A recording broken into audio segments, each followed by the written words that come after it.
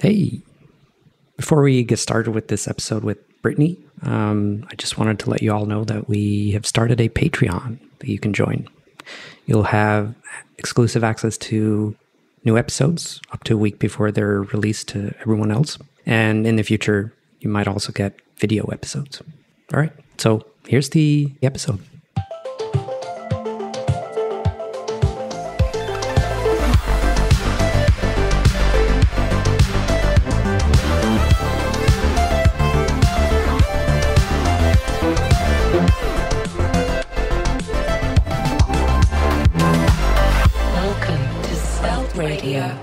Hey, another week, another show. We're back. It's Svelte Radio. Yay.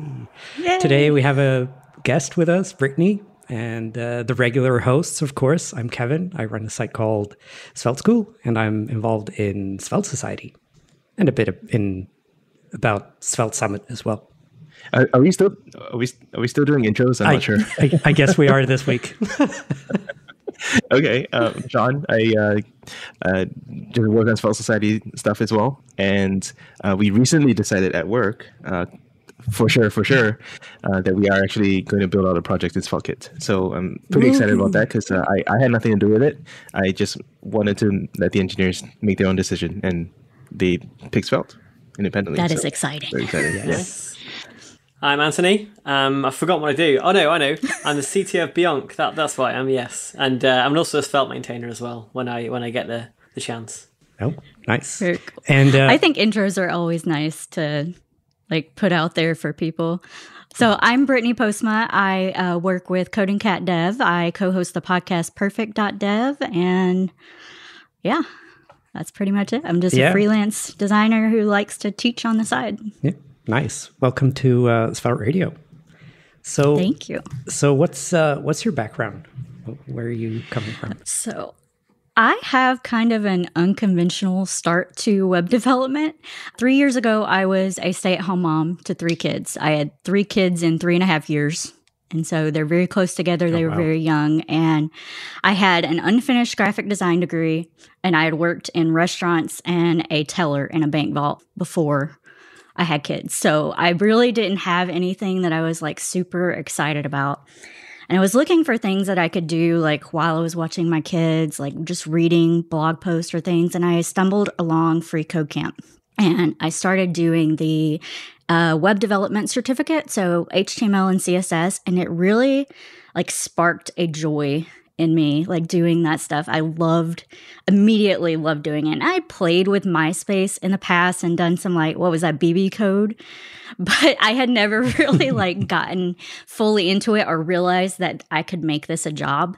And then once I saw that Free Code Camp stuff, I was like, this is it. I'm just going to dive in. So I did the web development certificate, and then everything I was reading was pointing me straight to React. They're like, do this framework. This is the best, most popular framework out there. I'm like, okay.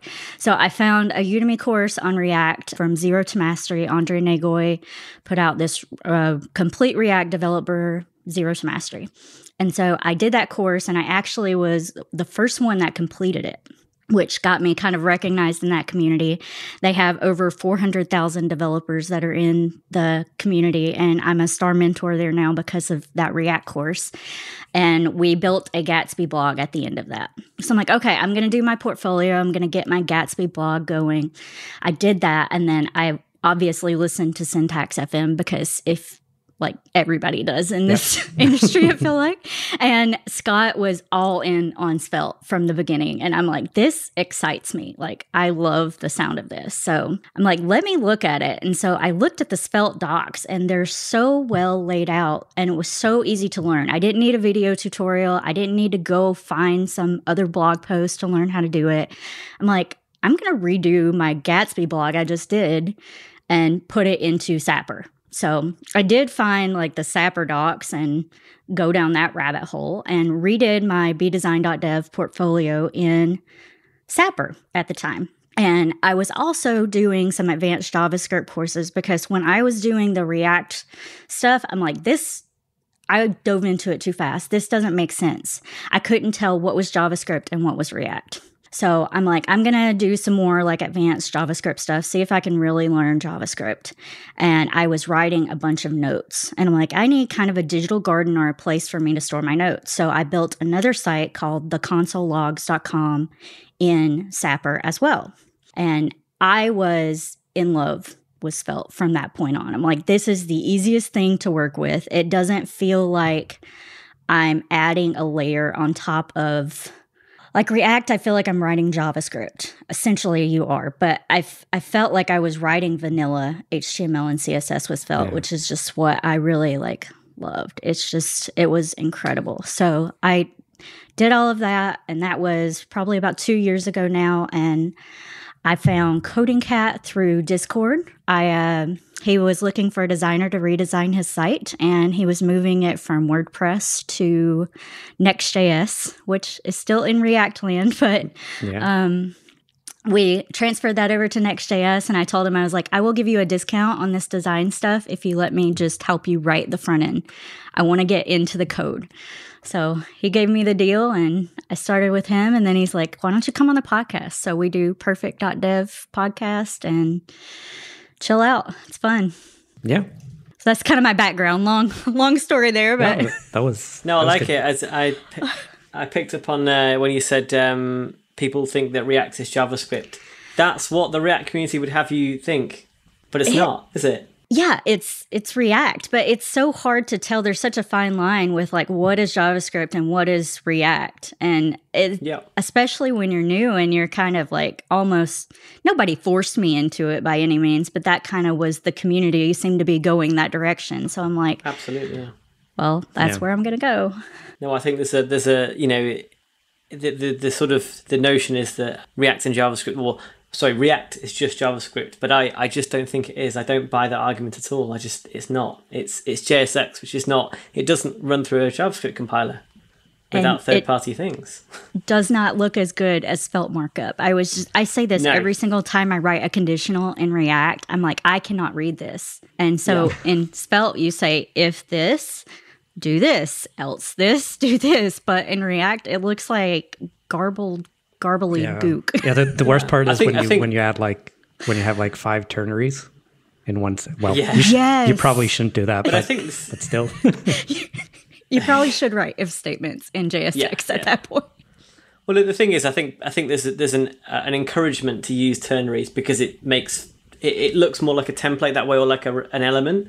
But one ternary is fine, but people don't ever stop there. It's always 3 or 4, and they get bundled up.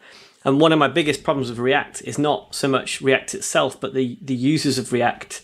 They're they're sort of I can't remember the word, but basically they're just straight into a million ternaries. I never even use regular JavaScript more than one ternary at once because it becomes unreadable very quickly. Yeah, it does. It's hard to find like where you're at and what you're doing. I agree. Yeah, and you can't really do it with Svelte. You just have no choice.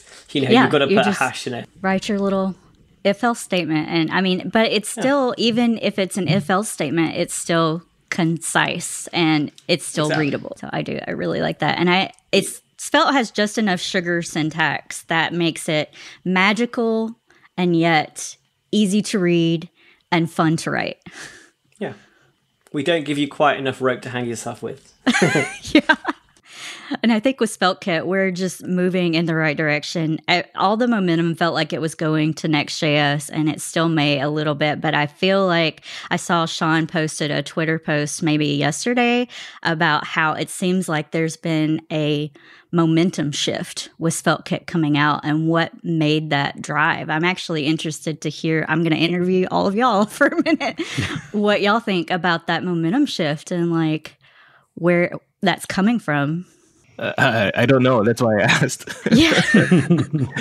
So I noticed, like obviously us at work picking Svelte, and then talking with random other people just as part of my normal investing stuff. And people are actually independently picking Svelte for independent merits. And then obviously Scott is rewriting his site from whatever he used to use to SvelteKit. And they were just talking about it nonstop in the Shop Talk Show / Syntax FM episode that was yesterday, and I was just like, wow, this is like, I don't know, like, we started covering Svelte a year ago, like with Svelte Society, and obviously Svelte has been around for a bit longer than that, Svelte 3 at least. And it's just sometimes these things change slowly, and then they start changing a bit faster, and you don't really see it until suddenly you're just like in the middle of it. Yeah. I think Scott had like a custom React app built, and it was all client or server side before. I don't know how he was doing that, but it was all custom React. Yeah. No, not at the time. It wasn't like, I think when he rewrote it, it wasn't what it is now. It wasn't this like hybrid framework. We should ask him tomorrow. We're having and doing a podcast with him tomorrow. So, oh, nice. Oh, yeah. So if you have any questions for him, you can... That'll be exciting to hear. I can't wait to see it. If he goes through with this full rewrite, I really want to see it. I'm excited for the new content he's putting out too. He said there's another Svelte tutorial coming out this month too, which is awesome. I have to listen to the Shop Talk episode. I didn't hear that one yet. I just heard the syntax one. Yeah, it was good. It was. I think Scott had to run away mid-episode to buy a house or something. Oh yeah, quite funny. He did. He bought a house. Really? Okay. Yeah, they actually put in episode. an offer on a house, and it like fell through. The first one fell through, and so then it's like the housing market is just crazy here right now. Yeah. So you have to do it like within a day. So he did. They bought a house like a few weeks ago, I think. It's good for them. Yeah. I'm pretty active in his Discord. If you're wondering, like, I do not know Scott personally. I just know from Discord. Wait, you mean the Svelte Discord, or there's a separate Discord? For the Level Up Tutorials Discord. So he has a Discord for his subscription tutorial service, and just a member in that Discord. Yeah. Communities in general, I feel like have really driven me. Because of that first Zero to Mastery one and becoming a star mentor there, I realized that by mentoring other people, I was actually learning myself. And so I really dove into communities with the pandemic because we couldn't go out. So I'm like, okay, so I'm going to find these communities where I can communicate with people who like the technologies I like, who do the things that I'm doing every day. And my freelance business exploded over the last year because I've found clients through Discord communities. So there's just a few that are like really good. The Svelte Discord is really good, obviously. Level Up Tutorials, Learn, Build, Teach from James Quick, the Zero to Mastery community, Party Corgi. Oh, there's a lot of them that just have what was the name really of those done again? great. So I can write them down. So Learn, Build, Teach from James Q. Quick. Yep. I guess I should mention Space Jelly from Colby Fayok. Oh, that's a cool name. Okay. That's good. Level Up Tutorials, obviously. Yep. Obviously. Party Corgi is Chris Biscardi, and Jason Langsdorff's in there. There's a few in there. And Zero to Mastery is Andre Nagoy's, but it is private, so you have to either own a Udemy course through him or be a part of the academy for that one. And I mean, we have Coding Cat. We have a Discord as well. We're still growing, but that's something I guess I should mention is we do have new Next.js content. So he had a tutorial on Next.js 9, and he has got a Next.js 10, I think, and maybe Next.js 11 with the way it's going, course in the works. And I am working on a Svelte course as well, and a CSS responsive design workshop for Coding Cat. So excited about all of that. I hope those Next.js courses are how to migrate to SvelteKit. I will be sure to take his Next.js part of his course and put it into my Svelte course and be like, so this is how we can take this and move this to SvelteKit, and you will be happier. This is how you I like it. remove half of your political code base. Yeah. This is how you make your app smaller and faster. So what's CodingCat.dev? It's sort of like just courses?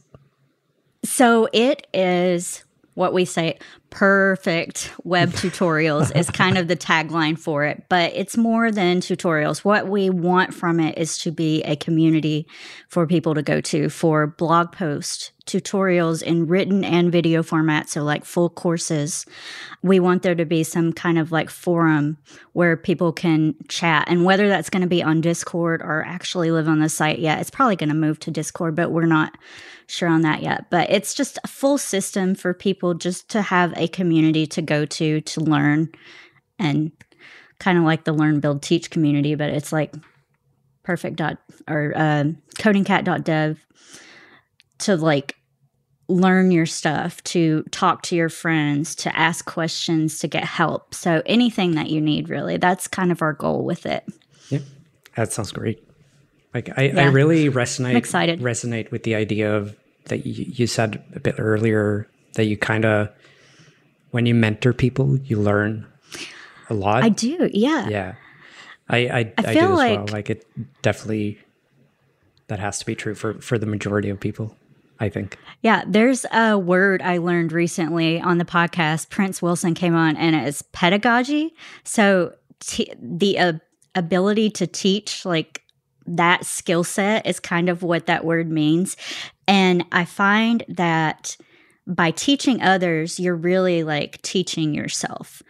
Or at least for me. And I think a lot of people would probably be that way too. But if you just help somebody understand something, you're really like finding a way to explain it to yourself. So I think that really helps. I would like to understand some mechanics, because I think when someone is so it's all in and involved, they don't necessarily understand what it's like on a day-to-day basis. So, it seems like your time allocation breaks down to being an active member in communities, one. Mm-hmm. Two, is you're sort of mentoring people as part of your time giving back to the community. And then three, you're actually freelancing to, I guess, make money. Yes. What's the split? Like, what are we talking here? Like, is it 40 hours freelancing and then everything else is, after hours, or, what are we talking here? It is so hard to even like contemplate what I do day to day. And my husband asked me this stuff too. He's like, so what are your goals and how do you break down this time? And I'm so bad at time management. So because I have 3 kids in the house and it's summer right now, so they're not in school. Naturally, you have 3 young kids. Naturally, it's a little different right now. When they're in school, I mean, next year, they'll actually all 3 be in school. So I will have a full 8-hour day to kind of work. But right now, it's really whatever I have time to do when I have time to do it. I usually take a dedicated 3 hours every day to do some form of work. And every day that could be different. I am working on a freelance course. I'm working on the Svelte course. I'm working on side work, so freelance work to make money, like you said. We do the podcast. So depending on the day, it looks very different. And I used to write a lot. So I used to be active on dev.to and write blog posts. And I actually had to cut that out because I don't necessarily enjoy writing. It helped me learn a lot when I was learning, but that was one of the things that I ended up having to drop because I just didn't have enough time in the day. So I do that dedicated 3 hours. And then after that, I will squeeze in like the community stuff I can do on my phone. So I'll like read through that while I'm doing other things. But it's whatever I can make time for. Yeah. Well, I think it sounds like you're pretty good at time management, because I also, you also did Free Code Camp and the React course, while you still had kids. So that's an achievement. Like a lot of like moms and working moms come to me and they ask me about like, do single parents or do working parents do this? And I don't really have that many examples to point them to, so it's one of those things. Yeah, definitely. I think Free Code Camp was a great resource for that because I would sit down with my laptop like in the playroom with the kids and I would just run through those little tutorials, and they're almost like quizzes. So you just sit there and play with that while they're doing something. And that was maybe a couple hours a day. And it took me 6 months, I think, to finish that certificate. And also with the Udemy courses, they're cheap and you can get through them in like a sitting. They're like 12 minutes long, usually for a video. So like you just watch it real quick. And then as long as you're doing something to make sure that you're actually learning it. So implementing it into the projects was kind of my problem going in. So it took me about a year to really like get started doing the projects. And that's when I really started learning. So what I'm hearing here is that you can multitask, which is something that I definitely can't do. I think that's the main skill. Well, but yeah. Well, I guess if your children are in a room where they can't hurt themselves, then yes, you can multitask. So just like a kind of padded floor, padded ceilings. Kids can hurt themselves in anything. What about the laptop? That's surely dangerous, you know? I know you're holding it, but... I was holding the laptop. But I will say that this morning I sent the kids outside so I could get some stuff done inside. My son threw a broom like a spear and hit my youngest daughter in her forehead. Wow. So yeah, it's kids not can hurt always themselves. great. And you think you can turn your head and you cannot. Oh, wow. No. Wow. They're fun. Now I'm scared of having kids. I've scared you off. Would you want them to try coding at an early age? Is that something? Actually, my oldest daughter, she is 8.5 right now, and she has done like the HTML section of Free Code Camp. I got her started on that, and so she has like started going through it, and she loves it. And I've got her in Figma too. That's what I use for all my design stuff, and so she's doing like little emoji looking things in Figma, and she loves it. Yeah, that's cool. Yeah, and I think it's great. It's one of the things like that was surprising about the most recent Svelte Summit, that people were actually introducing this as part of their syllabus. I forget which government was it Norway? Norway, yeah. Yeah, Oh, yeah. They're teaching it to kids, and it's more accessible that way. It is. It's really awesome. It's probably a good time to plug my friend's book here, actually. He wrote a book called Get Coding, and it was #1 bestseller in the UK on Amazon for a while. I think he's released another one now, Get Coding 2, but it's designed exactly for this, like getting kids into coding at a very young age, as early as possible kind of thing, you know, as soon as they can read, pretty much. Gets good reviews. Awesome. Nice. They do some stuff at the school that my kids are at. So they have like a technology class once a week, and they learn typing, and then they're starting to do like little, I think it's like Sketch. They do Sketch Junior in that class. So it's like you build with blocks if nobody knows what Sketch is. This makes me think we need like a kid's version of our tutorial, where it's like that would be maybe cool. It's more like more graphics and with simpler language, maybe. I'm going to take a note. This is like my next idea now that I can add to my list of projects. Svelte. My goal is Svelte kids get them while they're young.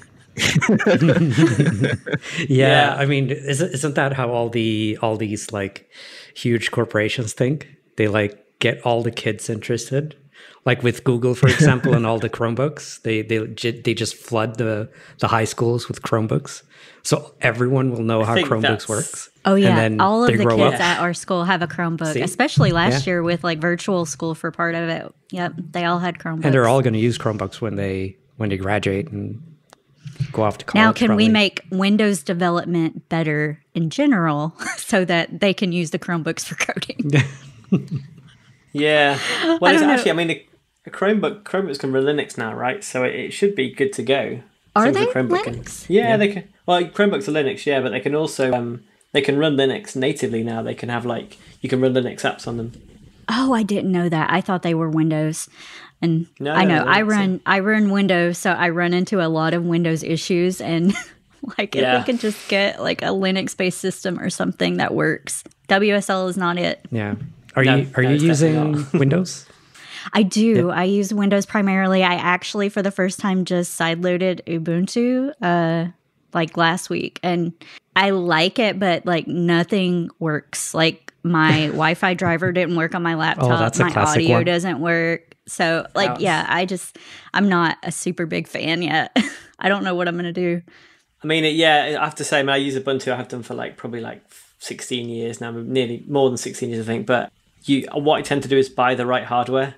So when I get a new PC, I consider that I'm buying something that supports Ubuntu basically, because a lot of these providers of video cards and Wi-Fi and stuff, they don't reveal how those are made to the driver, to the manufacturers, so no one can open source it, reverse engineer it and stuff. So you have to be a bit more selective with hardware, but anything by Intel generally works. Avoid Broadcom. Yeah, and that's what I saw. Everything I saw was Broadcom, but this was a Realtek Wi-Fi driver, and I could not get it to work. So I don't know. I gave up, and I just installed the Insiders Edition of Windows, and I'm running WSL on the laptop, and everything seems to work on my desktop except for the audio. Yeah. Which is still unfortunate. Who needs audio The anyway? other fun thing you can... When you're like you do live content. The other fun thing you could try is Mike Nichols now works for Gitpod.io. We did a podcast on it. Yes, I love Gitpod. I do 'Cause you run can- that actually. Oh, cool. Okay. Because you can do Yeah, it on I a Chromebook, use right? that on my laptop. The only thing that I've found is you have to like npm install every time you go into an instance of it. So it would just take me a while to get up and running. I kind of wanted Yeah. something that was just a lot faster to just swing to my laptop and be like, here, I can bring the same project. And Yeah. I still don't know think- what workflow I'm going to come up with, but I feel like they have a solution for that, like a workspaces thing that you can use. So that's definitely possible. But you have a chat to him on Twitter anyway. He's on Twitter, so you can get the first Really nice line guy. support there. yeah. And they're he's trying to talk the front end team into moving to SvelteKit, yeah. right? Yeah. Yeah. I think they did move to SvelteKit already, actually. Just for the marketing website. Yeah, the yeah. marketing site, but he wants the actual like application Oh, to yeah. be rebuilt in it, right? Yeah. Well, we know how it goes, right? I mean, he's converted the one team. That team will then extol the virtues of Svelte, and everyone will convert. So this, I kind of want to ask you, Sean, like, how did they land on Svelte, your team? I think it was just on the table, and we were open in terms of framework choice, and they were mostly looking in terms of the amount of features you get out of the box, the lower amount of code, I guess, that you have to write just to put everything together. And I think that what most made people comfortable was that actually it's not that different from React's. Like, you still code in components, and a lot of the knowledge is still portable if you know your fundamentals well. And I think we realized that like we weren't actually taking that much from the React ecosystem anyway. And I think that's the point at which you start to value things like the inbuilt styling solutions, the inbuilt state management, and the inbuilt animation stuff, right? Like for me, one of the key wow moments for Svelte is the point where you switch a writable store into a motion store. It's the same exact API. You just change the way you import things, and that's it. And now it's animated. And I think that opens up the opportunity for more play. Because in React, it would be a total pick from like 5 different libraries and try to install this thing, and it would just be like extra JavaScript burden, and most people just not do it. It takes away a lot of the overhead. Yeah. So if you open up the opportunity for play and progressive upgrade from like a simple MVP to like, all right, let's add some transitions, add some animations, it doesn't seem like that big of a lift.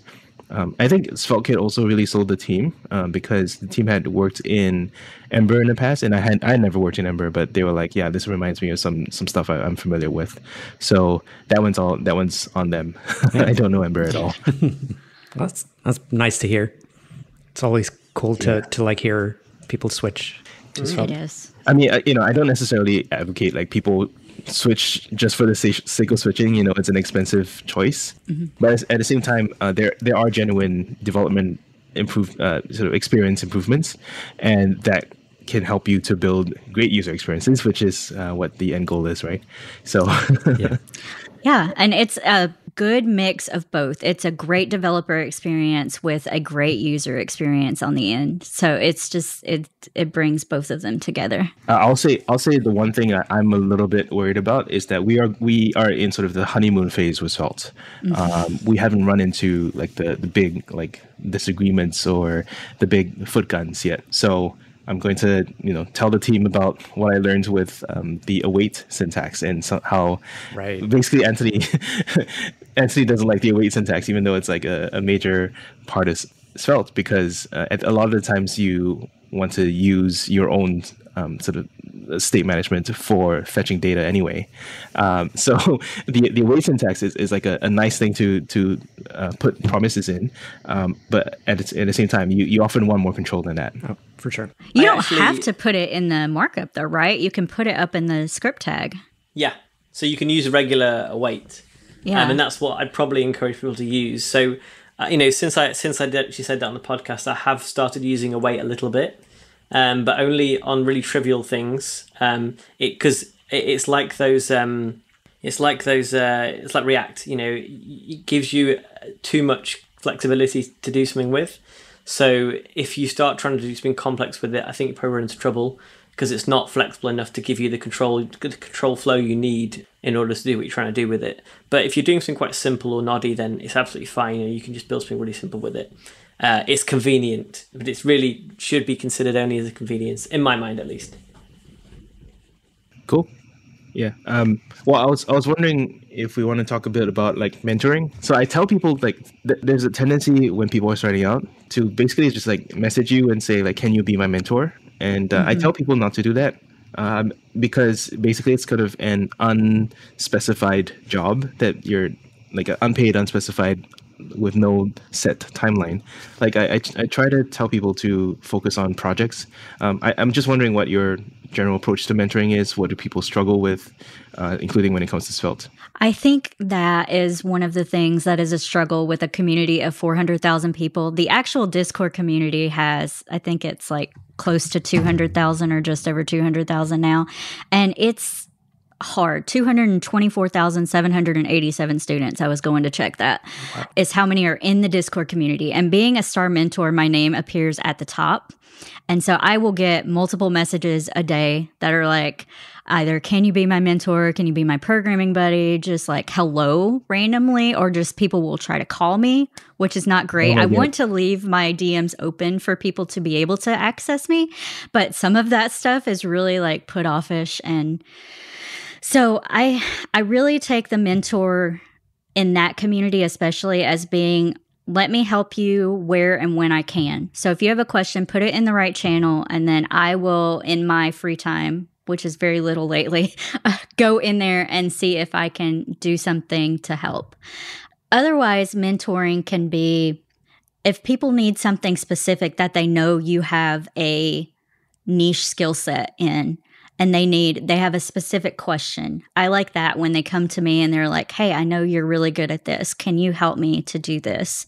So as long as like, if you're going to ask people to mentor you, know either a timeline, be willing to pay them, or have like just a specific question that you know they're good at. So I will also get questions. Those courses for ZTM like range from like data and machine learning to like React on the front end. So like they're all over the board, and I will get like, can you help me with this blockchain thing? Or like, and I don't know that. So I'm like, just be specific and make sure you know the person you're asking, I guess, when you ask for a mentor. Yeah, that's good. That's a good tip, actually. It's quite hard to really pick a mentor, so there's useful tips. Yeah, and the Twitter community and Discord communities for development in general are great. And I've never had a bad experience. And as a woman in tech, I think that's pretty strong to say because I know a lot of people that have. So I've never had a bad experience. And I think that if you just put yourself out there a little bit and ask the right questions to the right people, then you'll find your answers, or teach yourself to Google better. That's a big one. Yeah. Yeah, you kind of run into these, like some people have a tendency to just, like they just blurt out anything they want to know into like a public Discord channel. And it's like one Google away from knowing the answer. It just gets irritating. That is frustrating. For those of us that are in the channels that see all the messages and stuff like that. Oh, yeah, definitely. All right. So do we have any other questions? Or should we move on to unpopular opinions? Well, just like I guess Svelte wish lists or things you wish that we could build out in Svelte or that was better documented. For Brittney. Oh, for me. I'm sorry. So I was just actually going to pull up the Svelte repository because I do have an issue that was out there and I haven't checked on it in a little while. Like I said, I run on Windows. So I did have a Windows issue with the pathing. And so as soon as that stuff like gets resolved, I'm hoping that y'all are getting close to being out of beta. And that's really the only thing that I can say is that I had like the slashes were the wrong way. Okay, so this is for SvelteKit, not yes, Svelte itself. SvelteKit. Sorry, not Svelte itself. I don't have any issues with Svelte that I know of that I've ran into yet. Okay. I've never used the await keyword in the markup. That's why I got no issues. I think, the pathing thing, not, I'm going to think now, there's probably like 2, maybe 3 now maintainers that use Windows. So those issues are probably slower to get picked up. But because the community is a lot larger now than it was, hopefully these will get fixed. If not by us, by someone else.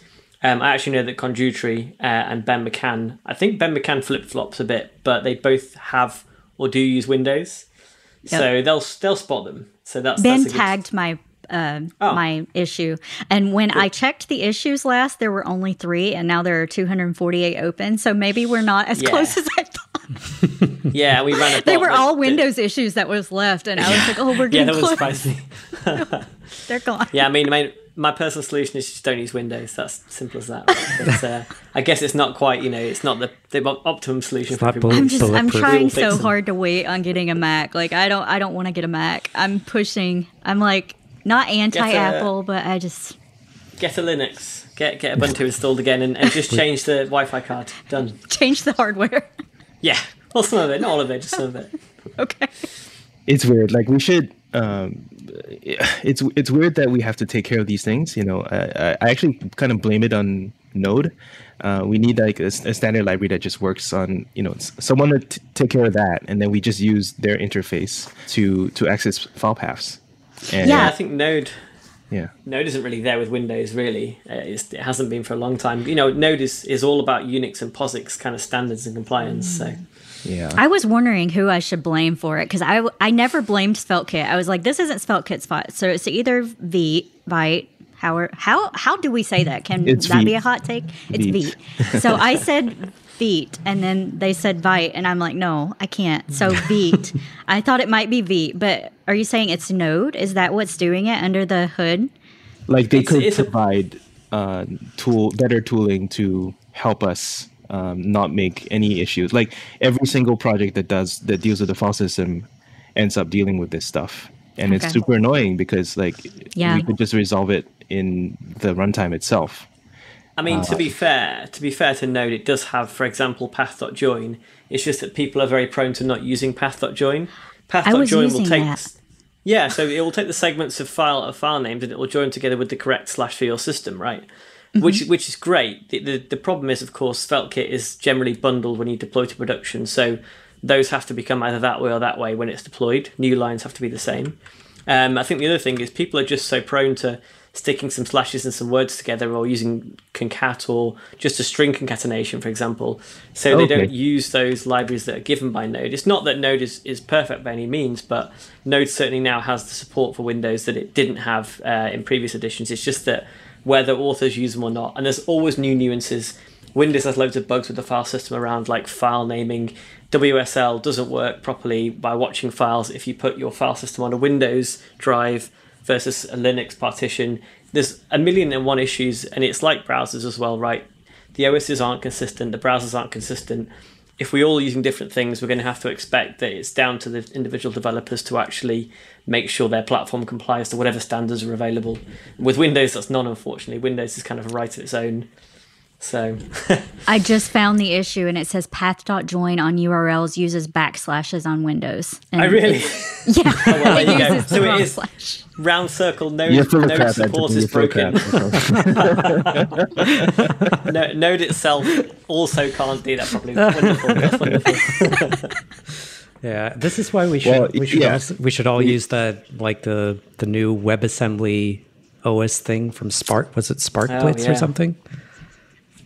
StackBlitz. Oh, StackBlitz, yeah. Yes. No, you mentioned this last time, and I told you it doesn't work with local files. Right. It's only virtual files. Well, everything can be in virtual. Everything in the cloud, yeah. All right. Exactly. Unpopular opinions. Unpopular opinions. Who has one? My favorite bit. Who's going first? I think Brittney signed up to be first. I agree. Yeah, so my unpopular opinion is I want to be done with React. I want to move away from Next.js and just write everything in SvelteKit. All my client projects. Oh yeah, do you get enough freelancing projects that actually want Svelte? I imagine you're doing a mix. I work with Alex, my partner on Coding Cat Dev, on our projects right now, and so everything is Next.js. So it's probably going to be more dependent on him. But me personally, if I got a solo project, I would push SvelteKit. like right out of the box, no doubt. That makes sense. Okay, Brittney's available for Svelte project. Yes, definitely. I always said if there is a job that I would take over just freelancing, it would have to be in Svelte. And it would have to be like front end work with CSS and design and Svelte. And that's where I want to go. Oh, this is something that we actually were concerned about, which is the ability to hire Svelte devs. The impression is that there are just a lot more React devs, and the impression is that it's easier to hire React devs. I'm not so sure that's true, because maybe there's just a lot of people who would like to work with Svelte. They just don't have the opportunity. Yeah. I think as well, I think we've said this before, but I think at least that you can definitely bring over a React developer to work in Svelte. I don't think it's hard for them to do that. Yeah, it takes a day to learn the thing. Yeah. I was like, you can learn all the syntax that you need in under an hour, probably. Just if you have those underlying JavaScript concepts, you don't need a lot of the Svelte syntax, and it would not take you long to learn that. Sweet. Cool. So my unpopular opinion is that Chai, which is the popular assertion library for Node, is crap. And I'm putting it in those terms because I just really don't like it at all. I never have. And the reason being that it allows you to very easily make false positives. So it has this trait of not requiring a method call to be the last part of the assertion. So it's got this kind of word like assertion, expect blah to be a number, for example, or expect something or other to be false. And it's written like words. So some of them have a function calls and some of them are just statements. So if you accidentally don't call the function call on one of the function ones, if you just use it as a statement, your test will pass because it will never throw an exception. And for me, for a test framework or test library to do that, to allow you to make that 2-character mistake that's just so easy because you can't always remember which assertions do and which assertions don't use brackets, is a massive fail. It makes it inappropriate for use as a test library. So I really, really hate it. And I had a developer once on my team who was, I like to use Happy Code, right? Happy made a library called Code. It does the same thing, but it even says in the README, it uses functions for everything because it guarantees consistency and it guarantees your tests are not going to, false positive without you knowing about it. This developer denied all that, said, no way, no, Chai is great, you're just using it wrong, you don't know what you're doing, blah, blah, blah, blah. And we battled for ages, and one day, I was the team lead, so I just said, look, I'm getting rid of the Chai because we're not using 2 assertion libraries in here, I'm just going to switch it over. And it took me 5-10 minutes because it's basically the same thing with brackets, right?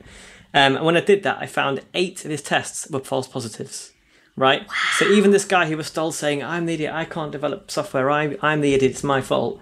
He did it, he broke it, right? So it's that just made me double down on my statement, my assertion that it's just a broken library. I just hate it. I despise it. So I have one follow-up question, which is typically sure. When you write, you should write a failing test before you make it pass. Is it fine if you adopt that discipline? Is it about discipline more than it is about tests that degrade in quality over time? No, it is. So it's not about discipline. It's all fine and well doing TDD and writing tests first, and you definitely should. That's the way to develop software, right? But when you refactor, you don't have that possibility. So if you change the way something works, a bunch of tests fail, and you fix them, you change the assertions, and you just leave those brackets off your new assertions, you're screwed. Your tests are they passed now. That's fine. It's because the assertion is never called. So what do you use instead? I use Happy Code. So it was just called Code before, but it's called @happy/code now. So it's part of the Happy family of stuff. And it's literally a library designed to only be Chai without the flakiness, without the kind of random, syntax. That's great. All right. Do you have opinions on Jest and Uvu as well? Haven't used Jest very much. It's not well liked among the Svelte maintainers as far as I understand for a variety of reasons. Uvu's great. I would actually love to switch to that. There's one outstanding issue I want to see fixed first, which is that the befores and afters, if you throw in those, your test will mysteriously just not run and you won't know why. There's no feedback. So once that's fixed, I'll happily recommend that as the way forward. But for now, I just use Mocha. All right. Cool. That's a great rant. Do you, Can I ask about the TypeScript Because I do not love TypeScript. I hate the way it looks. And I know that a lot of the maintainers don't use TypeScript either. Oh, yeah, well, you were hiding your. That's an unpopular opinion. That is I have two. Sorry. Yeah, we have a few that do use it and love it. We actually have one of the TypeScript core team as a maintainer as well, so we can't really totally be against it, right? And it's definitely got its uses. I think the notion is that it's, especially in front end, types are nice, but they do add a lot of they slow you down a bit when you're trying to rapidly prototype things, and so there's not a huge favorability for it there. But I think it's kind of half and half now. Some use it a bit, some use it all the time, some don't use it at all. I don't use it at all. That's my problem with it, is that rapidly prototyping. So I do design and then I put it into the front end code. So I'm trying to throw together a React component and it's yelling at me about types. And I'm like, I don't know how to write TypeScript. I can't write these types. So I'll just put :any and then stop yelling at me. Yeah, that is a rant as well about TypeScript. All right. Okay. Do you have an unpopular opinion, Sean? No, I'm very mellow today. Yeah. All right. Me too, as usual. I never have unpopular opinions. I have a good pick though, and it's nice. It's about chai. I love chai. Not like the framework, but the tea. Yeah, I had a chai latte the other day, and it was amazing. So I'm going to pick that today. Oh, nice. I feel like you put that in just to trigger Anthony, and then he had to leave. So yeah, I love that transition. I was hoping I could do it while he was here, but yeah. Cool. Do I go? I guess. Go for it. I'll pick Superhuman, which is the email app that I use. It is a luxury, so it is not one of those things that you need. It's basically an email client for Gmail. And why would you pay $30 a month for extra email? And that's purely because it introduces a lot of keyboard shortcuts that help you manage your email better. I tried it out a while ago, and now I've hit 26 straight weeks of inbox zero, and I think that's just like it's a nominal thing. It's you can get to inbox zero by cheating a lot, but it definitely helps me feel more in control of my email for the first time in a long time. And anything that makes me want to read my email instead of want to avoid my email, I think that's worth paying for, and I recommend it if you want to get off the wait list, because there is a pretty long wait list. Just email me, and Swix@Swix.io. It's on my site, and I can refer you. But generally, I think it's great, and I actually switched myself from like the monthly plan to the annual plan, which seems like a step up, but actually you get like a 2-month free discount. So nice. I guess I'm in this for the long run, just because it's such an ingrained part of my workflow. I think you have to just get better at email as you go, more into, I guess, company leadership or whatever you call it, and you just get more email that you just cannot ignore. Yeah. Like if you're just a developer, it's probably way easier to just like ignore stuff that aren't really relevant to you, right? Yeah. Select all, delete. Well, especially if you deal with like external customers, and then if you're doing a lot of like investing with like startups, or if you're doing talks with conferences, these are all like, email is the ultimate bridge between all of them. So definitely making I feel like it's like my big boy pants moment, like, trying to I'm like getting serious about email and actually getting excited about email tools. Yeah. That's my life right now. Yeah.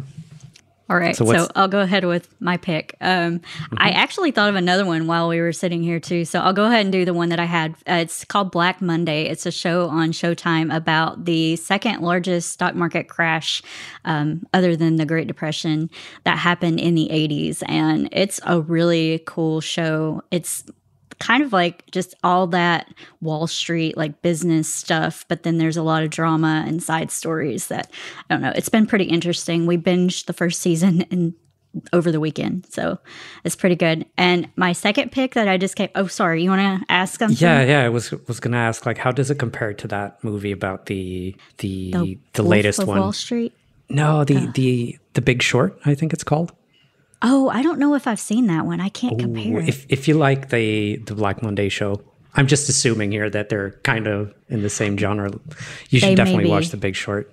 Definitely, I'll check that out. My question is, how can there be more than one season? Because like it happened. I wondered the same thing, and then I'm like, oh wait, it's gonna keep going, and so it just kind of keeps going with their stories. And I don't want to give any of the show away, but like it's good. It just kind of picks up from Black Monday.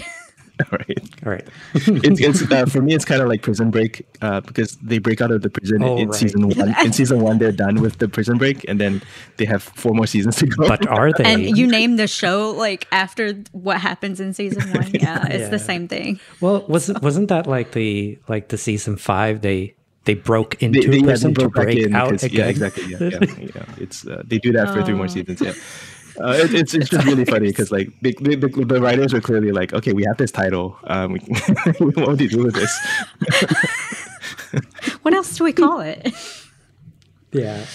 All right. Sorry. Go ahead with your second pick. Oh, no problem. So my other pick I came up with was Polywork. So I don't know if y'all have heard of it, but it's a new social network that is Twitter meets LinkedIn is the way they described it to me without the popularity contest. So it's not so much like high school. You can't see follower count, but you can follow people.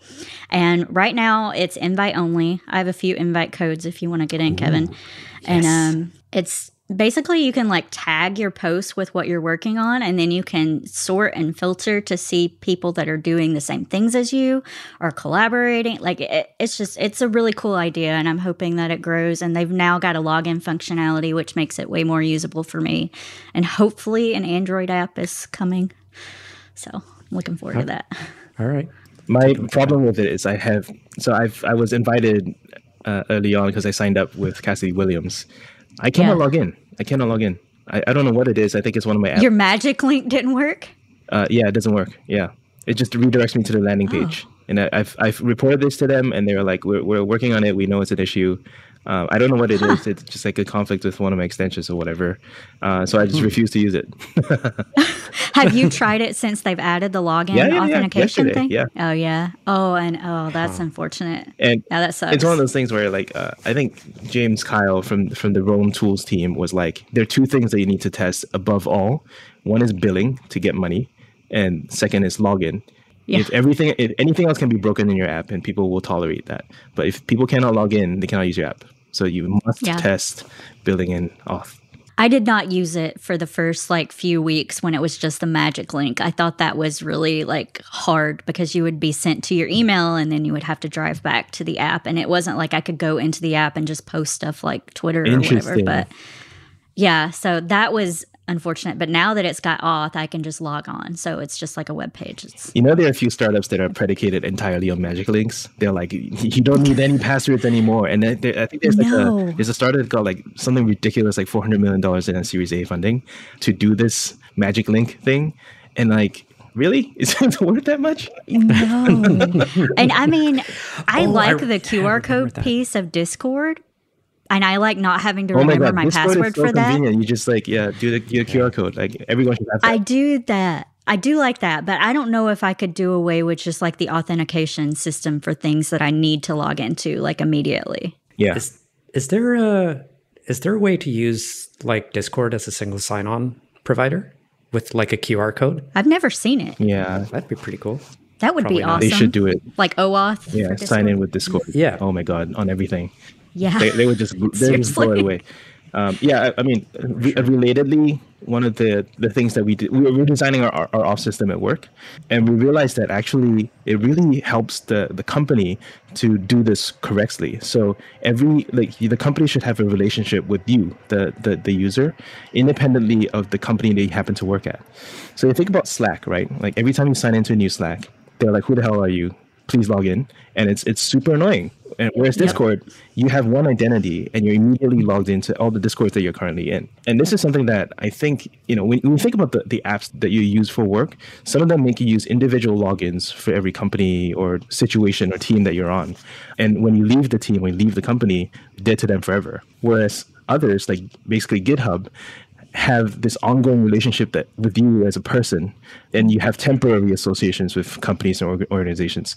So basically what we realized was we want the GitHub model, because we want our relationships with our users to survive any present employment that they have. And it's just a big insight for me. I mean, it sounds obvious when I say it, but like people do this badly, like Slack. It may sound obvious, but it sounds like really what should happen. Like, I mean, you want, like, I hate when I log into a site and I can't remember which email I used. And so you're logging into like 3 different Gmails and it just creates a new account for you. And so, oh, right. Yeah. I can't stand that. So I agree. I want like one thing to live for my authentication on each site. And I don't know what the solution for that is, but that would be amazing. I know the solution. What? It's WebAuthn. I picked it last week. I don't think it's the solution. No, it's about schema design, right? If you start with company first, and then person as a member of team as a member of company, when a person leaves the company, they're lost forever, right? Where if you start, if you start with the person first, and then you associate them with a company, then you can keep that association for the rest of the person's relationship with you. So it's just a fundamental insight in schema design for auth, which again I'm getting excited about this stuff, just because I'm building a company where we hope to be with developers for a very long time. So GitHub's auth is really great for B2B stuff. That's awesome. Yeah, for sure. Okay. All right. I think that's it. Yeah. Thank you for coming on, Brittney. Thank you so much for having me. I've been a fan for a long time. I've listened to all the episodes except for the 2 that I'm still catching up on, but I appreciate it. No, I appreciate you being so active in Svelte, in WebDev, and showing a way for other people of like non-traditional backgrounds. I think we're both from I don't know if you know, but I also came up through Free Code Camp, and